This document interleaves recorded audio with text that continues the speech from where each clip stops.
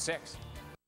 Finally tonight, our Making a Difference segment. We want to talk about those who are doing just that in the saddest town in our country. Newtown, Connecticut is slowly filling up with people, good people, volunteers, and pets. They're providing comfort to see if they can help, and that counts for a lot. NBC's Miguel Almaguer has our Making a Difference report tonight from Newtown. Yeah, so say hi, Luther.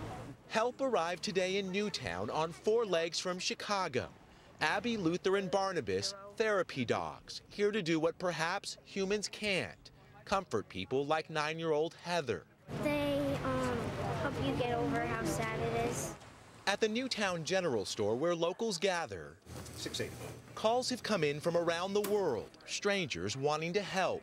One man from California paid for a cup of coffee for everyone in town.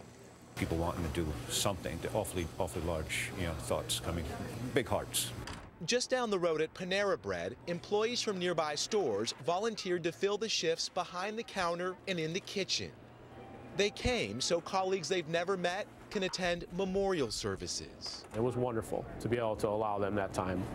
Josh, Heidi, and Lacey from Atlanta, Georgia drove 1,000 miles overnight to offer hugs to strangers. You guys are amazing. If that happened to us, we know we'd need a hug. So we're coming to hug and love. This is Chewy. The love of a golden retriever has helped others in times of need. These dogs responded to Hurricane Sandy and the tornado in Joplin. Luther and the rest of the comfort dogs will be here in Newtown for the rest of the week. Before they leave, their handlers say they will have spent time with thousands of locals. Each dog carries a business card, has a Facebook page, an email address to keep in contact with people they've touched. I mean, what a great way to bring smile to faces, We're all so hurting, and they are just so precious and so loving unconditionally. Helping hands from best friends and total strangers in a town where it's needed most. Miguel Almaguer, NBC News, Newtown, Connecticut.